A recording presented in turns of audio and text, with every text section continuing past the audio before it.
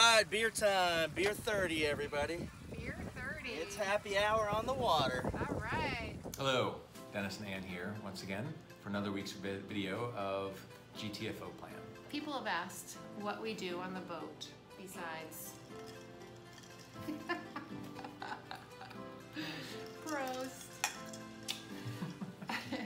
No. What we do when there's no wind, Yeah, but we still like to go out on the boat.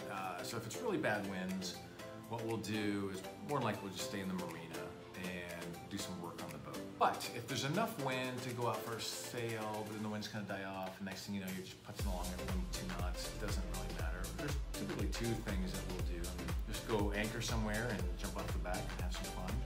Or we'll go fishing, which we totally suck at, but we still haven't caught a fish.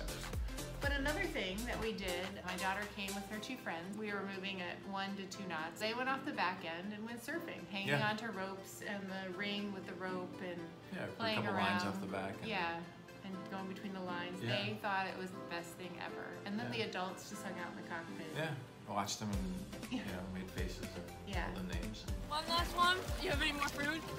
Oh, off the tube. You ready?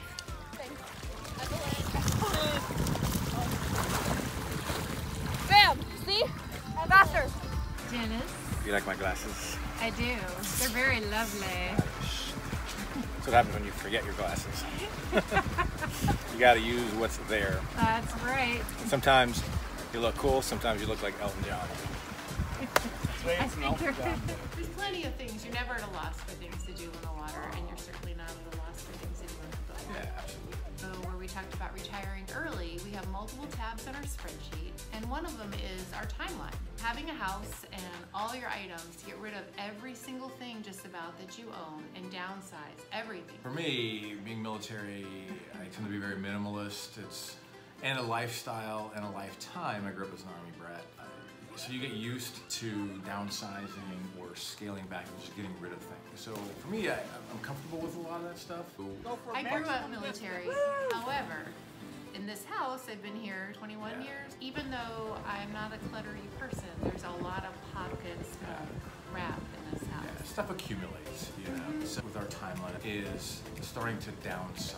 It's a lot of work. It's amazing how much stuff you can have packed away. Right, and during the off season, pick a room or pick a weekend where it's bad weather or you've got nothing planned, and just pick a room and start thinking about what do you really want, what do you really need. For example, I went through my closet.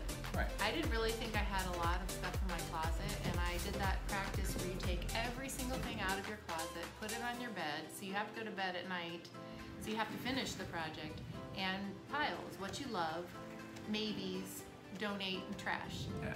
Kind of like a Marie Kondo, what gives you joy.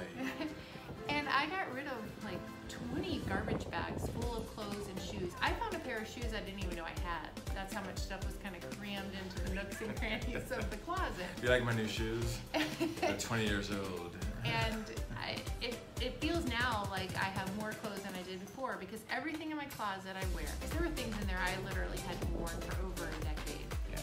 Because when we go to sell, we need to stage the house. So there's big ticket items as we get closer, about 6 months out. We'll get rid of some big items out of the house. We can stage the house. So some of the other things that we have on our timeline, besides the massive project of decluttering and also getting the house ready, we're painting rooms, trim, fixing things.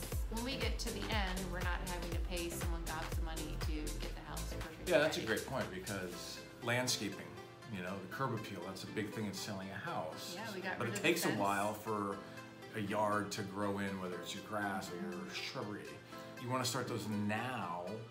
Also, some of the things that we are doing, including, drum roll, end of September, we are going to crew on hull number 1 of the Neel, but it's a 50-foot Neel trimaran because we need to build our sailing resume because we're going to go from a 30-foot monohull to a 51-foot trimaran. Right. Insurance companies are never going to let us do that, and we'd have to pay a captain. Rather than putting money toward a captain, we would rather take time, out of our vacations and crew on boats. So our goal is to kind of do 2 weeks a year crewing on Neel trimarans.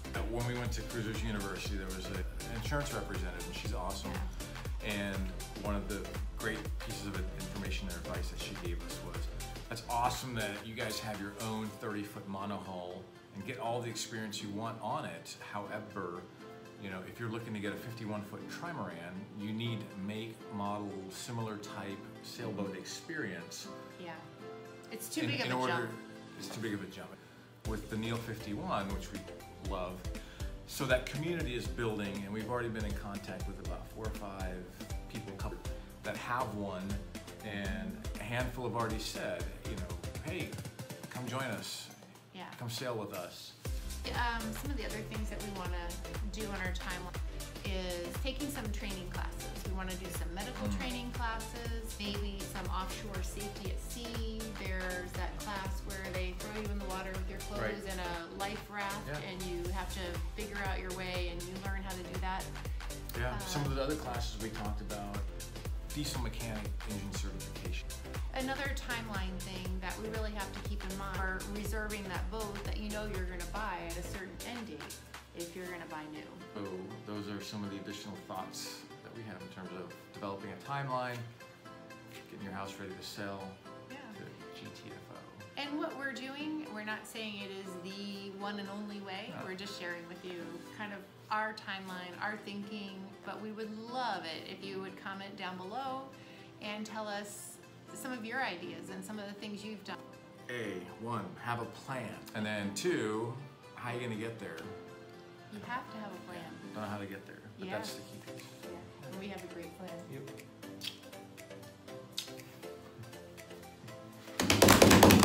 That was so good. Scaring a cat out of the litter box because we're making a video. It's more important than a cat taking a dump. Barnacles on the prop, barnacles underneath, barnacles on the rudder, but the zinc felt good, and then there was nothing on the blade or nothing on the prop shaft. So, Oh, that's good. but the coolest thing was I could hear the music